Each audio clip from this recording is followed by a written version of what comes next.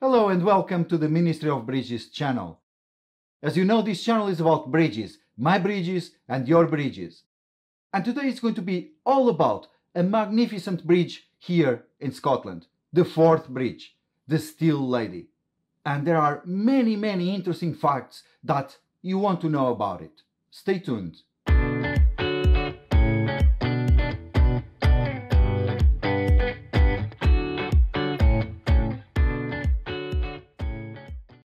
Today's episode is all about the Forth Bridge. My name is Gabriel Neves and this is the Ministry of Bridges. And without delays, here, the Forth Bridge. I hope you enjoy.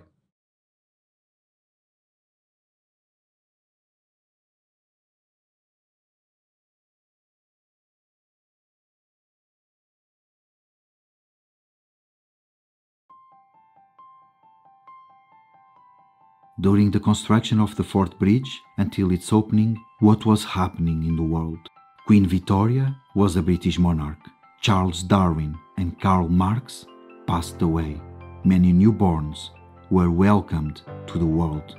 Virginia Woolf, Charlie Chaplin, Agatha Christie, and Stan Laurel.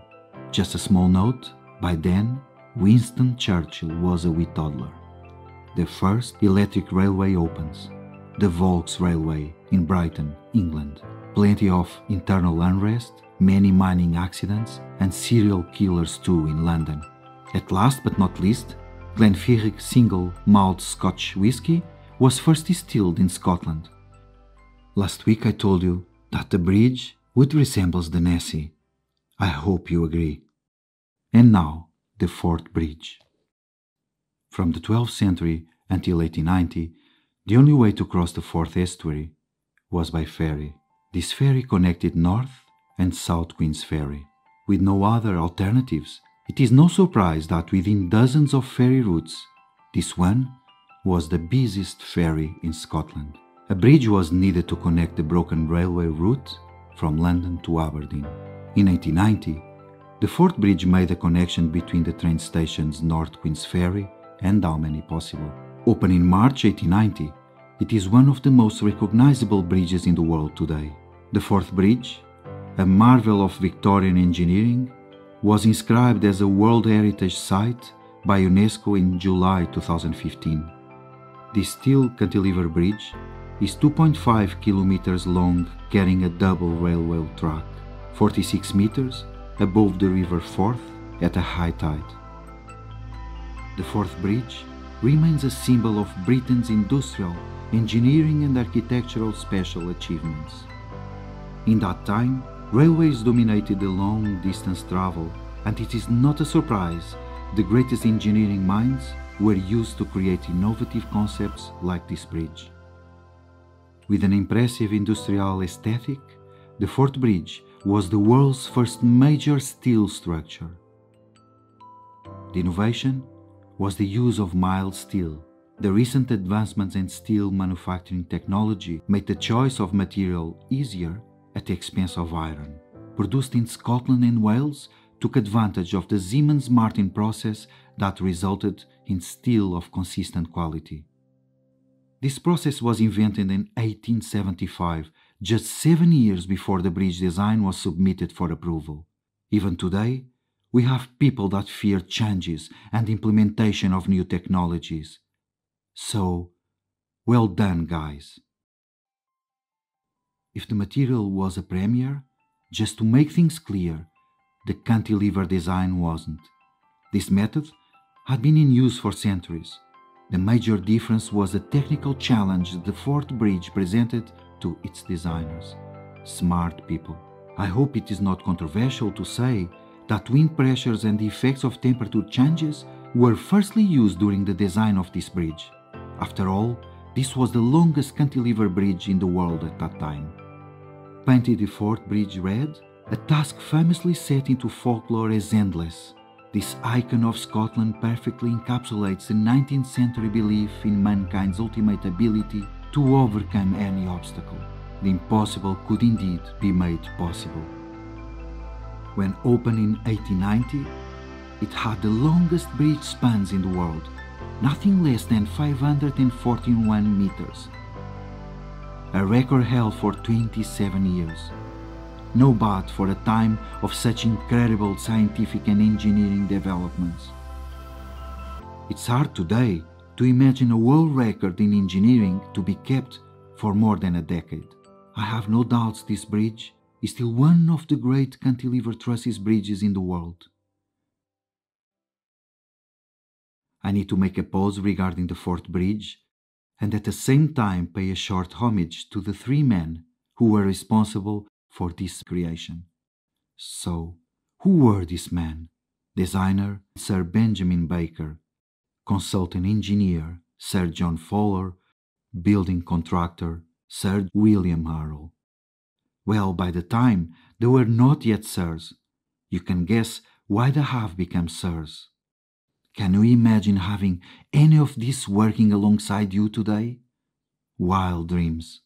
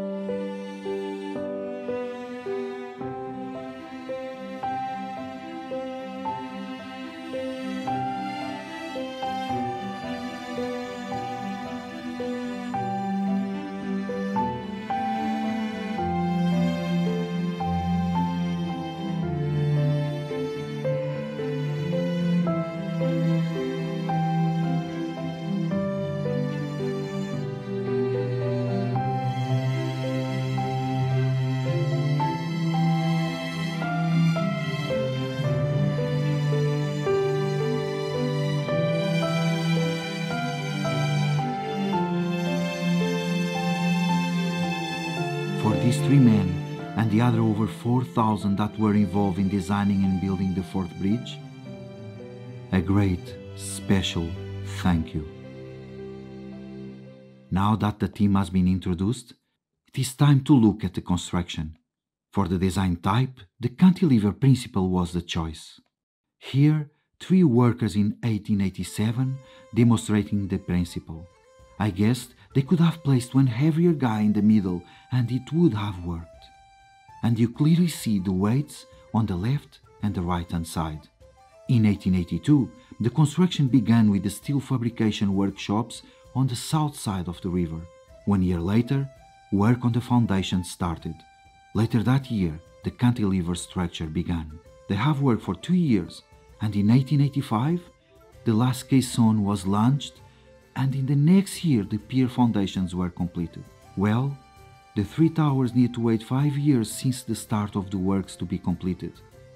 That was in 1887, and to complete the cantilevers, 2 more years were needed. 7 years were needed to build the fourth bridge. The granite piers took 3 years to complete. Sinking caissons, in other words, a watertight casing that reached the seabed, needed to have the water pumped out. In 2 foundations, these chambers were filled with compressed air due to the depth of the river at those locations. Hard workers and brave people indeed. At last, in 1886, the superstructure work commenced. It started from the piers and then to the sides to build a suspended span where the cantilevers met. Works were concluded in 1889 and proper load tests were performed. 2 heavy trains, just short of 19,000 tons combined, crossed the bridge slowly, stopping and going to allow the engineers to take measurements. No computers in that time, folks. One short reference to the Tay Bridge disaster in 1879, just a couple of years before in Dundee, Scotland.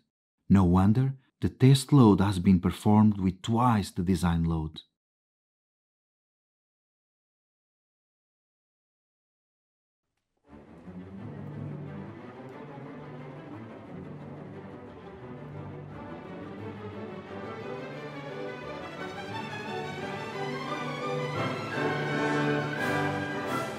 The 4th of March 1890 marks the official opening by the Prince of Wales, which later became King Edward VIII.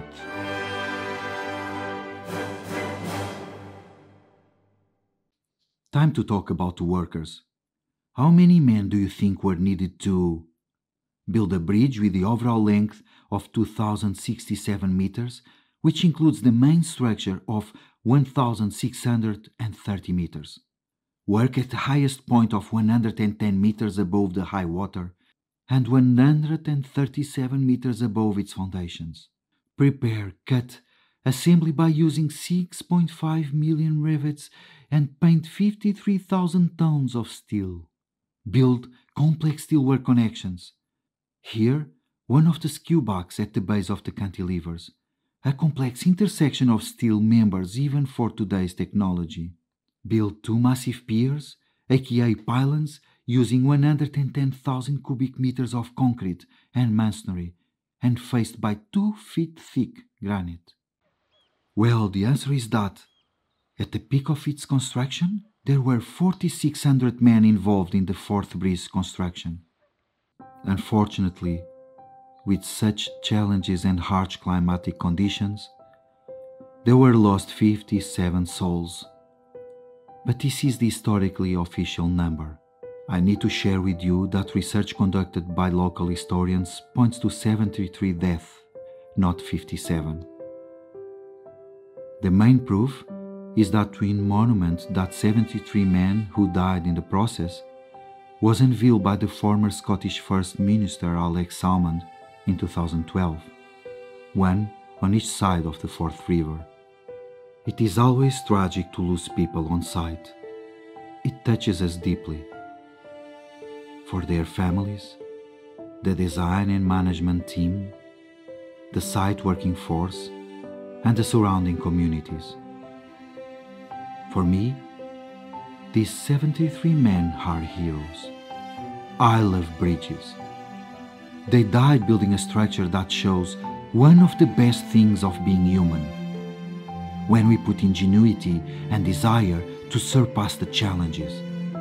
When we leave a good mark on this planet, such as a painting, a poem, a piece of music, a sculpture, a book, or a bridge. I thank you, fallen heroes. Don't think these numbers reflect a neglect for the well-being of the workers by the designers and contractor. It is fair to highlight that they were safety boats, always on alert, and these saved at least 8 men from drowning. The health and safety books recorded 26,000 entries for accidents and sickness. The estimate is that hundreds of workers were said to have been left crippled by serious accidents. The personal protection equipment, also known as PPE, supplied to the men that were working on the foundations, consisted of boots and waterproofs, while the ones working on the superstructure were given thick woolen jackets, overalls, and waterproof shoes. Pictures are showing that everyone was using caps in that time, but we all know that no way it served as a protection against a falling steel object or a loose rivet. The workers had access to dining rooms and shelters. Here a buckie, a Scots word, means shelters for workers.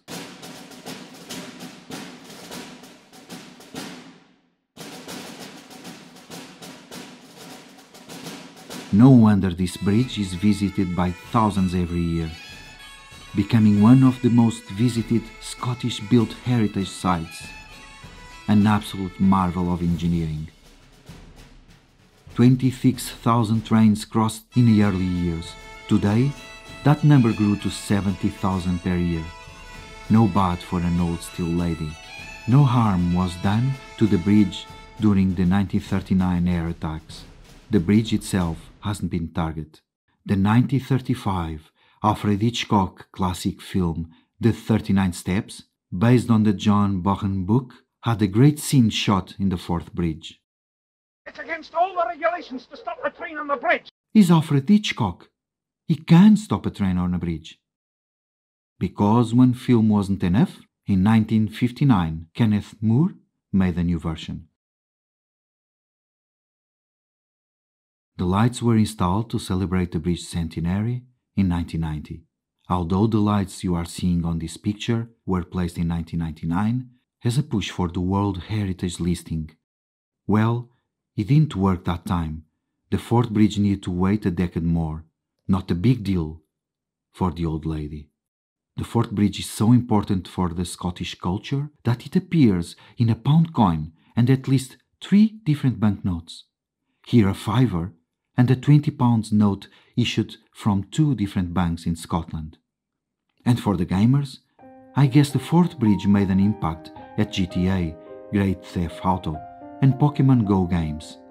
I hope the Pokemon wasn't in the middle of the bridge, because you cannot stop a train on a bridge unless you are Alfred Hitchcock.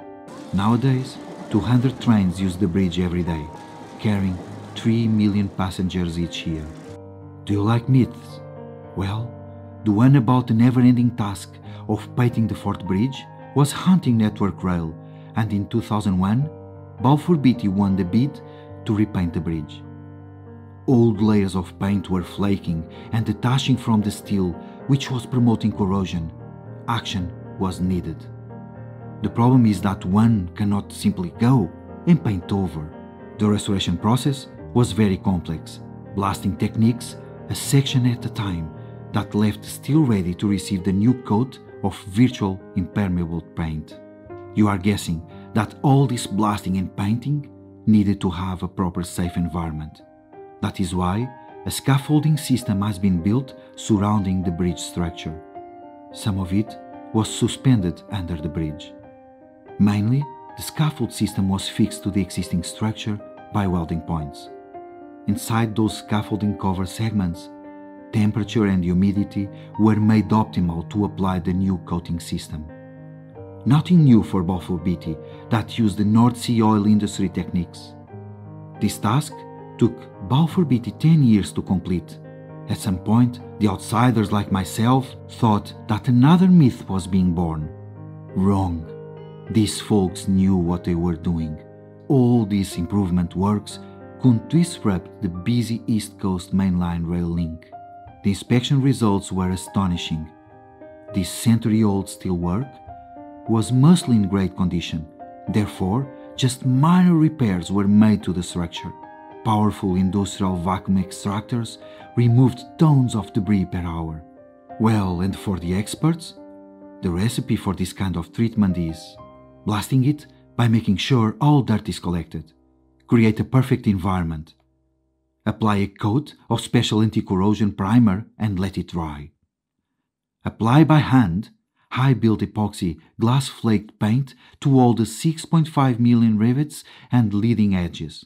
Then, repeat another coat to the entire structure. Keep doing it until the desired design thickness is achieved. Don't rush, just make it right. Finally, apply the top coat. That beautiful red. A red that has a special name, the Fort Bridge Red, color-graded to match the original oxide coloration of the bridge. Now, you can rest. But just for 25 years, because by then, you need to start over again. I don't accept this as another myth, but the price that needs to be paid to keep the lady so beautiful and sound. The restoration job was completed in December 2011, and I was lucky enough to have been invited by Balfour Beatty to visit the site. Sorry for the quality of the recording and some of the images. As a curiosity, the total painted area of the Fort Bridge is 230,000 square meters, requiring 240,000 liters of paint. If I go to the high street and buy some paint, which is around £20 per litre, £5 million were needed to paint the bridge just one coat. Today, the Fort Bridge dances in harmony with its 2 younger sisters. She's not a shadow from the past. She is majestic and graciously shares the landscape with the other sisters. sometimes in focus, other times just happy to stay in the background. No one will ever change her history. Her past is beautiful, and her future will be shared with all of us.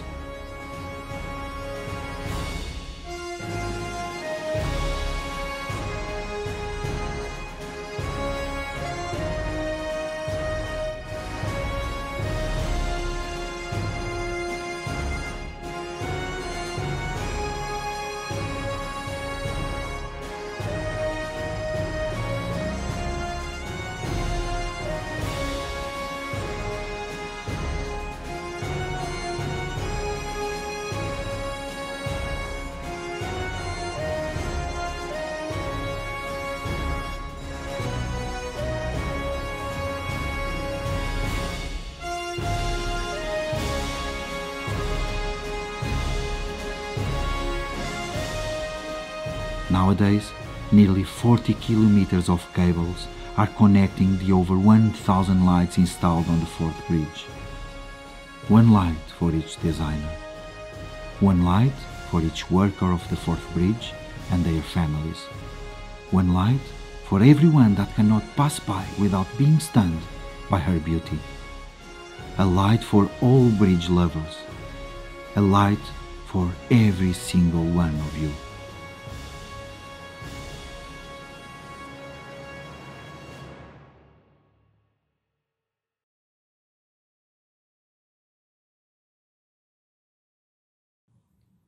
What an amazing bridge indeed. I hope you enjoy it and you become more curious to know and find out more things about this bridge. It's time to say goodbye for today, but before that, please take a couple of seconds to answer today's question. And today's question is, for your design and detailing of your bridges, are you using 3D or still using 2D CAD? Please take some time on the right-hand corner of your screen and select your answer. That is much appreciated. Next week's episode will be, as promised, a very simple, no complex at all version what is BREEAM about. I appreciate if you leave a comment, like and subscribe your Ministry of Bridges. See you next week and have a BREEAMer day. It's against all the regulations to stop the train on the bridge.